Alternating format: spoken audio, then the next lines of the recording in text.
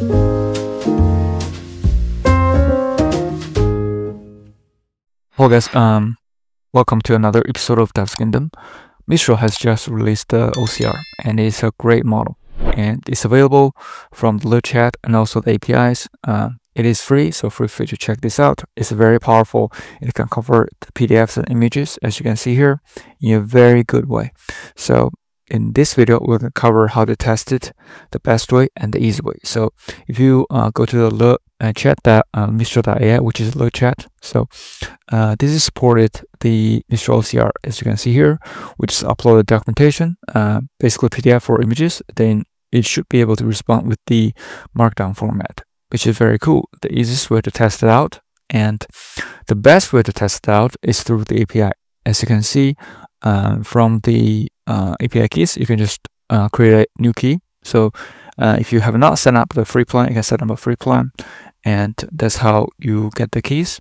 Then after that, create a notebook, let's say called Kaggle.com and Mistral OCR, or you can create one on the collab. But I think the Kaggle.com has a lot of good features, so you can use this notebook.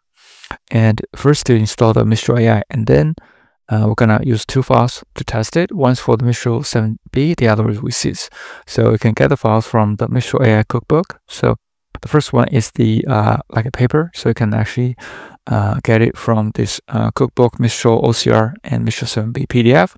The second file we're gonna test is this receipts.png. So it's an image, so it's very common receipts that you can get from the restaurant or somewhere. And then let's go back to Kaggle.com. So after you download all the files, then you paste the keys from the API console to here. So API key, and after that, create a Mistral object using the API key. So it's ready to go. Then to test the files, first read the file, and then after that, just have to basically parse the files metadata. So first is the files STEM, so you get the file name from there, and also get the content from the PDF file, the read bytes, and then put the payload to this upload files API. And basically, first you have to upload it as well.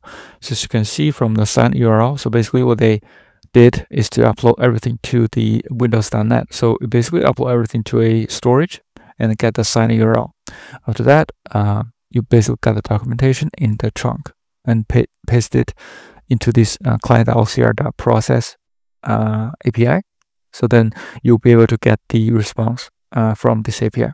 Super straightforward. And then what the response has is to basically a markdown file, as you can see here. So basically there's pages. So this is a raw markdown, but they also have a lot of metadata like the images. So which we'll demo this a little bit later. So this is basically something you have to replace in the markdown, but they return in a format more of a structured format. So, and then after you get this JSON string, you can just parse that string. So as you can see here, the first they actually handle the images, as you can see in the previous section. So the images is have an ID and also have an image base 64. So let's go back to the JSON string.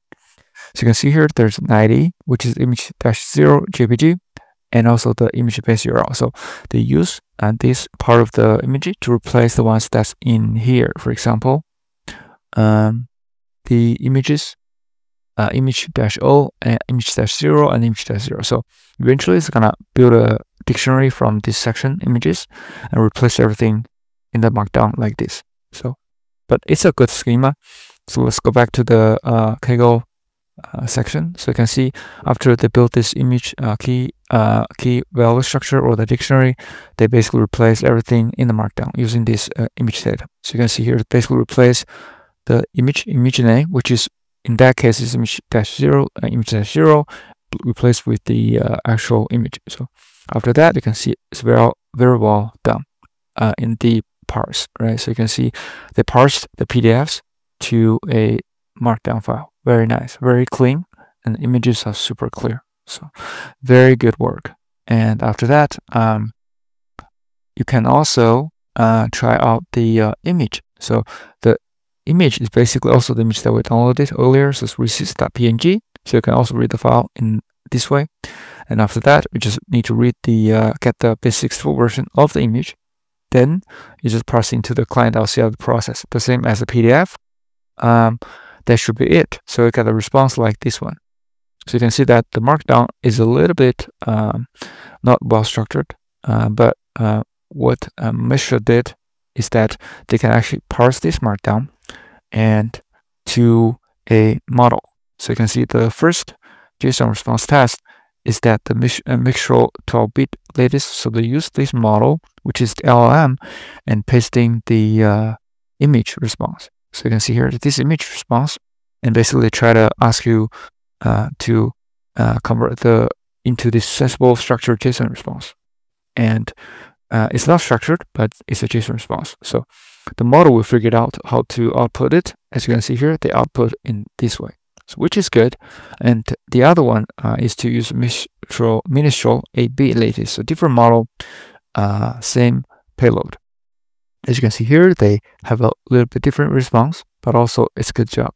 So this is basically unstructured response. It's very good too.